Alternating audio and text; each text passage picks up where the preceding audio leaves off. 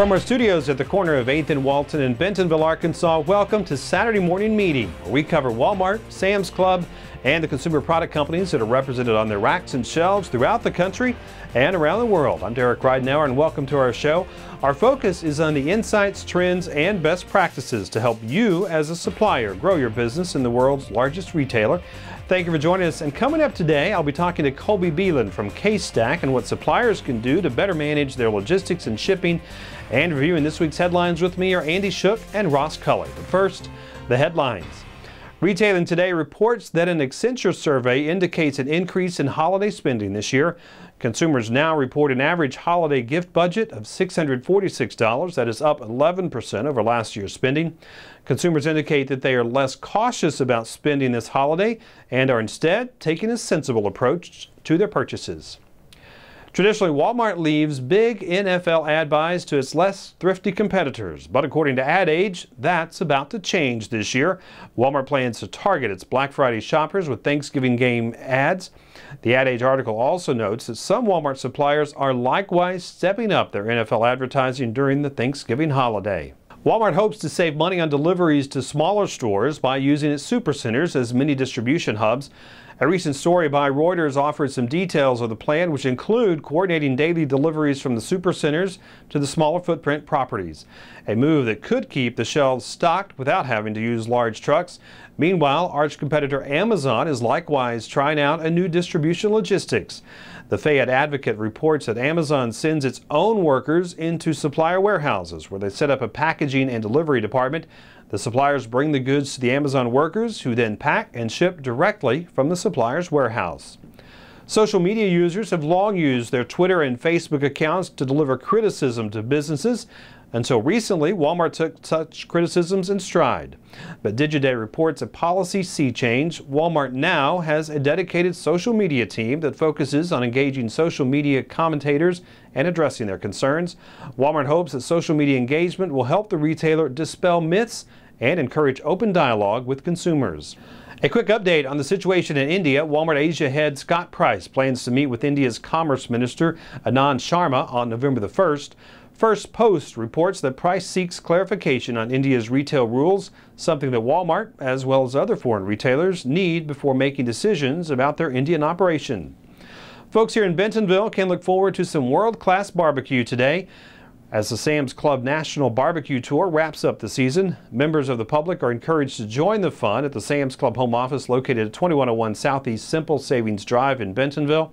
The event features country artist Keith Anderson and Bush's Baked Beans mascot Duke the Dog.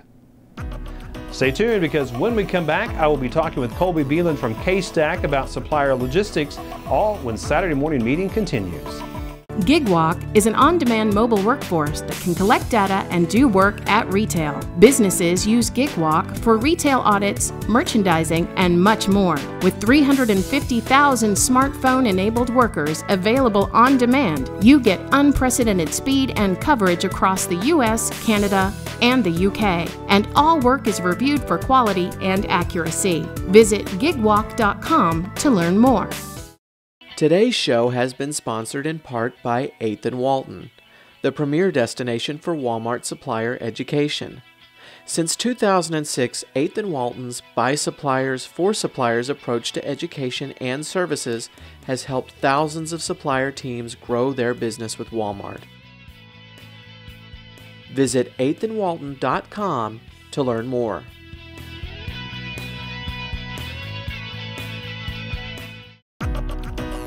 Welcome back to Saturday Morning Meeting, joined now by Andy Schuch and Ross Cully, both of the Harvest Group. Guys, thank you very much for coming in. I want to talk to you about holiday sales. Accenture in Retailing Today had an article about their forecasting holiday sales are actually up. Ross, I know you happen to disagree with that. What's your take on it? Yeah, I'm not so sure I agree. When you look at the consumer, I think they're still under pressure. You look at everything that's going on in Washington, healthcare coming in January, there's a compressed holiday calendar. I think it's going to be tough. Andy? Yeah, I agree. I mean, I think we're kind of coming into that place where there's just a lot of unease in America right now, and I don't know if they're necessarily going to open their checkbooks like they're saying they are now, especially after just what happened with the government shutdown and everything else was going on with Obamacare and trying to figure all that stuff out. I don't know if America's ready to spend this holiday season or not. When the article had pointed out that consumers this year, forecasting of course, that consumers are moving from cautious, which where they were last year, to sensible this year. Do you think they're going to make smarter buyers or smarter decisions in what they buy and maybe spend a little more? Or do you think overall they're going to just kind of play it safe and keep it? Well, I think the article also talked about Amazon.com, or going to the .coms. That's actually going to be a larger percentage of sales this year than maybe what it was last year. And I think the shoppers are getting a lot smarter as far as figuring out what the prices are, what they can get things at. So I think the shoppers are going to be a lot smarter with their dollar this year as well. Do you think they're going to look at more discounting? Because that was another thing that was pointed out in the article, is that consumers are going to expect a 30% discount.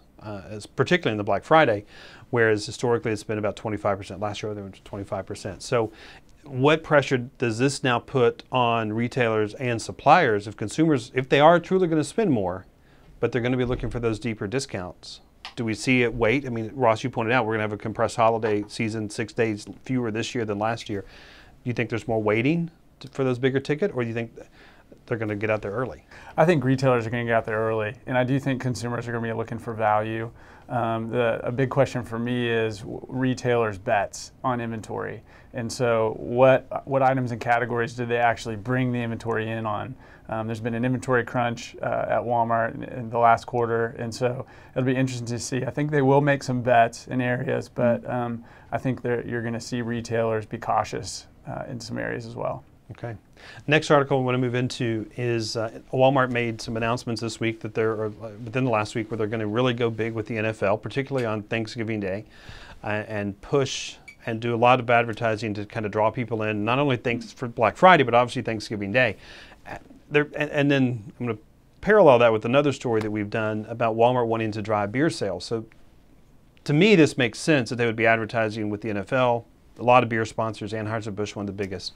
Andy, what's your take? I think it's great that they're advertising more with the NFL. I mean, when you look at the way people watch TV now, I don't even watch commercials anymore. I mean, I'm flipping through with the DVR and I'm trying to get through the commercials as fast as I can. But when you go to live TV, you're watching football, you don't do that. Because you're watching your team, you want to watch it live, and it's a part of it. And I think it's great that Walmart's going to be making this kind of an effort towards the NFL. And I think it'll pay off. I think it'll pay off real big, because I think people will start seeing the ads and starting to understand, what Walmart's trying to do. Because, we know that, with EDLP, the prices are the best you can find anywhere else in the marketplace. And, I mean, it's a great place to shop. Yeah, I think it makes a ton of sense.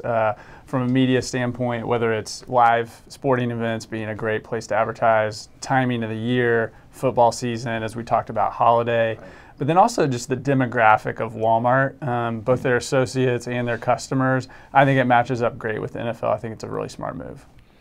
And do you think that we will eventually see Walmart become a true NFL sponsor? Because at this point they're not. They're buying time during the games, but they're not an NFL sponsor like PepsiCo or like Anheuser-Busch or P&G. Do we see that in the future? I wonder if they'll do maybe some co-stuff, maybe with Miller and with some of the other beer brands and things like that. You wonder if maybe they kind of group that stuff together, or if they'll do it on their own. Yeah, I think all those sponsors you just named are big Walmart suppliers, and so I think there's a chance that they're going to be able to partner with the NFL in creative ways. Maybe do some co-oping. Yeah. Okay, and then the final story that we wanted to discuss, Amazon announced this week, they've been working on it, where they're actually taking their fulfillment centers inside their suppliers' warehouses. And Ross, you were talking about P&G and Amazon teaming up. What does this mean to the consumer, obviously, and then what do you see the impact for Walmart, who's been battling Amazon? Yeah, I mean, a great Wall Street Journal article. I think it's a very big innovation in the supply chain. And so when you look at e-commerce, the biggest consumer desire is speed. And so when you look at the compression of the supply chain from the place where the order is received and fulfilled going right out the door to the consumer, I think that's interesting. Now, Walmart's obviously combating that with using their stores as distribution centers. And so I think some really interesting innovations in the supply chain right now coming out of Amazon and Walmart. It'll be interesting to see how it plays out. Andy? Yeah, the other thing we talked a little bit about too is Walmart's move with the neighborhood market or the smaller format stores actually using the larger, the supercenter stores as their fulfillment or as their kind of their warehouse. And it'll be interesting to see how that all plays out as well. But, I mean, with Walmart, you can order something. It's right there at the store. You can bring it into the store. So they already kind of have their distribution network set up and whatnot, but this is an interesting move by Amazon. It'll be interesting to see how much they save by doing that, and will Walmart put pressure on their suppliers? With Sam's Club, it's already being done. It's being done in a different way. But with Walmart, we ship it out to a place, and then it's shipped out from there. So they hold inventory, and they have to do that. So it'll be interesting to see if that's going to put any pressure on some of these other suppliers to do the same type of thing with them. All right. Well, we're going to leave it there. We're out of time for now, guys. Thank you very much for coming in. And we want you to come right back, because we're going to sit down with Colby Beland from K-Stack and talk about how suppliers can save some money on logistics, all coming up when Saturday Morning Meeting continues. Cameron Smith & Associates is suppliers' first choice in recruiting the competitive Walmart supplier job market. We connect qualified candidates to CPG jobs in Northwest Arkansas and across the country. CSA also sources sales and marketing professionals for companies providing advertising, marketing, merchandising, and data management services to suppliers. Contact us today at csarecruiters.com. Today's show has been sponsored in part by 8th & Walton, the premier destination for Walmart supplier education. 8th & Walton offers a variety of services including new supplier onboarding, scorecard optimization, and analysis and reporting. Visit 8thandwalton.com/services to learn more.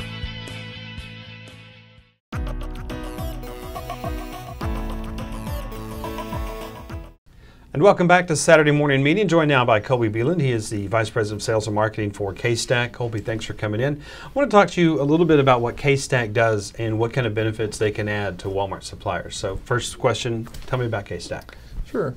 K-Stack is a collaborative third-party logistics company. I use the word collaborative because that is the approach that we try to take with both the supplier and the retailer. From a third-party logistics standpoint, we provide every facet of the supply chain. So whether you're importing product from overseas or producing it domestically, we will help you with the inbound transportation. We will do the warehousing. We will do all the fulfillment services within our warehouses. So whether it's display building, kitting, repacking, relabeling, just order fulfillment, and then distribution to Walmart distribution centers. So you say that the majority of suppliers that come to you are going to be those smaller suppliers, and I'm sure you have some of the bigger ones too who are trying to manage some additional stuff, but would you say your kind of focus is going to be on smaller? Our core competency is helping small to mid-sized CPG companies distribute to retail. So the beauty of our model is we have a collaborative consolidation program established with Walmart. So we are able to take multiple small to mid-sized CPG companies who typically have small orders, which would be shipping LTL or parcel. Which drive your costs up. Which drives cost per case up. If they were shipping either less than truckload or parcel to Walmart, and we can consolidate those into full truckloads. And then of course you have longer lead times when that comes in. Actually, no. We're able to shorten their lead time. So when you ship LTL, and when you're not part of consolidation, Walmart replenishment system can cut your orders multiple days of the week. And when you're shipping LTL, there are many different facets of transit time required. So if you happen to ship an order on Friday, say you get an order on Thursday and you're ready to ship it on Friday, that product may sit at the LTL carrier's terminal over the weekend and not even ship out until Monday. So you've added 2 days of it just sitting before it starts its 3 or 4 day journey across the United States, depending upon where it's going. Where in our model, if we ship it on Friday, it's going to move in a full truckload environment over the weekend and potentially deliver, depending on the length of haul, Saturday, Sunday, Monday, or Tuesday. Okay. So, well, in working with all these suppliers that you've worked with, what are some of the biggest mistakes that you've seen suppliers make? Mismanagement of inventory is probably the single largest mistake. Not understanding how to manage the inventory or how to move their product or distribute their product in the most economical or efficient way. Walmart typically has 3 types of purchase orders that a supplier is faced with on a daily basis: a type 03 or buyer-driven order, a type 20, which is a warehouse order, or a type 33, which is an assembly order. So if those are cutting on multiple days of the week and they're shipping them as individual orders, it's even driving their cost per case even higher. Whereas in a consolidation model, we're able to consolidate those orders, create full pallets, which drive down your cost per case and then ship it in a full truckload environment, which even drives your cost per case down even further. Let's talk about some of the big wins that you've seen with suppliers that have come to you, and some of the solutions you've provided, and then some of the results, without obviously being too specific here. But sure, we've taken companies that had 4 or 5 employees and say $100,000 in sales and watched them grow into $100 million companies. And we've taken large companies that had a supply chain that wasn't optimized, it was sub-optimized, and we helped them optimize it and have saved 7+ figures in their supply chain. So typically what we are able to do is help customers have better service at a lower cost and optimize their network. So whether it's Walmart or any other retailer, we provide the solution to drive their total cost down. So some of the benefits coming to you, because you do work with some other retailers, they can really kind of cut costs across the board. So if they're calling on Target, they're shipping to Target and Kohl's and Kroger, one place to ship to you. Exactly, and that is the beauty of our model. Is Walmart is a very key component in what we do. It obviously is most of our customers' largest customer. So being able to provide those services and those cost savings are important. But we do the same thing with several other retailers, the same consolidation type programs.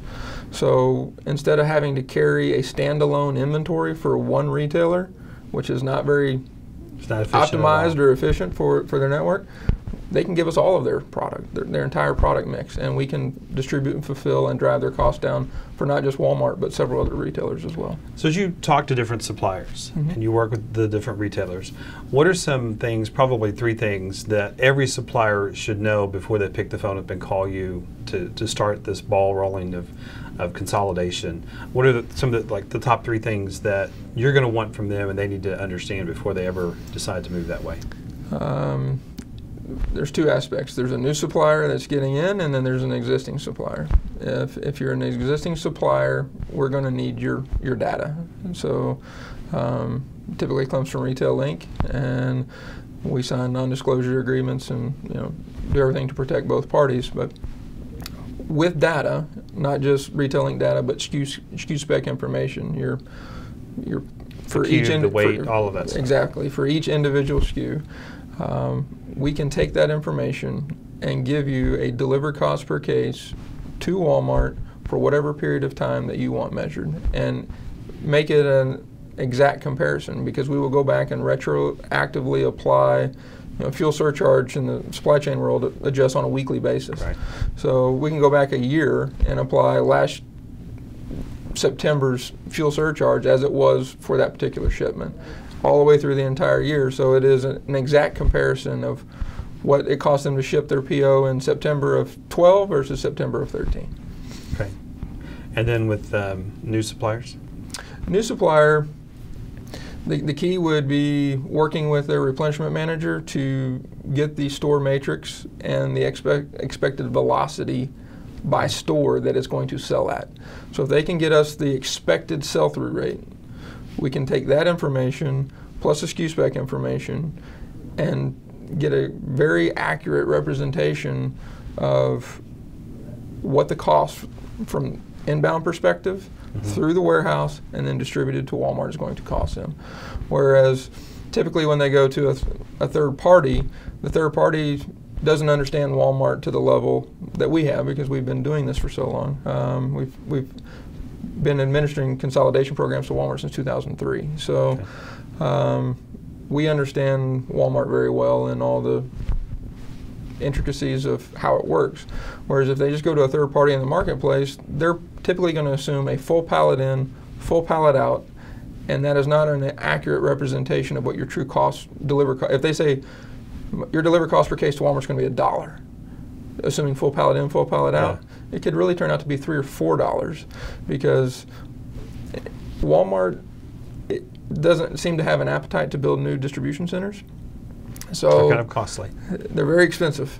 So the way to alleviate the pressure in the warehouse is to go to assembly type orders instead of a warehouse type 20 order. We're seeing more type 33 POs. So we're talking assembly distribution or assembly ship and build? Ship and build. Okay, where they go direct to the stores and not go through a distribution center. Well, it'll go to the distribution center, but it's a straight cross dock. Okay. So it allows the DC to be more of a flow through than a storage location. Well, a new supplier goes in with the perspective of, I'm going to sell full pallets in, and it's not reality. Which is great in theory. But it's not how it works. And so if they bid it to Walmart on a cost per case of $1, and it turns out to be $3, then their margins are gone. They're in trouble. They're not going to be able to maintain the relationship with Walmart for very long. And it's very difficult to go back into the buyer and say, I need a price sorry, increase. I got to do a price increase. Exactly. So because of the experience that we have and the ability to analyze data, we have built multiple tools where they can provide this information to us, we can put it into a tool and give it back to them, and they can actually go into their replenishment manager or buyer, sit down with them and say, hey, my deliver cost per case based upon these number of stores is this. But if you can give me, it can become a tool. If you can give me X amount of more stores in these locations, it comes down to this. And it allows both Walmart and the supplier to benefit because they see that they're looking for that everyday low cost to get the everyday low price that the consumer needs on the shelf. And we provide tools that help them find that sweet spot. Okay. And if they want more information, they can get in touch with you. But I have a final question. What keeps you up at night? What keeps me up at night is a very good question. It is the omni-channel. And where is retail going in the future? I mean, there's so many gray areas that have been created by online, by private label, by vendors selling direct on their websites. Who is a retailer? Who is a supplier? The lines are blurred. The expectations of the customers have been skewed because of Amazon, expecting their product to be delivered next day for free. So the omni-channel creates a lot of challenges for the retail community and for the supplier community and for the companies that service that community. So I don't think anyone's figured it out yet. There's a lot of challenges still to come, but it truly, being a logistician, my brain is just continually spinning, trying to figure out a way to monetize or be able to take advantage of the omni-channel. Ever changing. Okay. Colby, thank you very much. We want to thank Colby Beland very much for joining us, and we want to thank you. We're out of time for now, but as always, we do appreciate you taking the time to join us. And if you have questions or comments, we would love to hear from you. Our email address is saturday@8thandwalton.com. Be sure to join us next week as we sit down with Chuck Hyde, the CEO of the Soderquist Center, and we'll talk about leadership and team building. That's all coming up next week on Saturday Morning Meeting.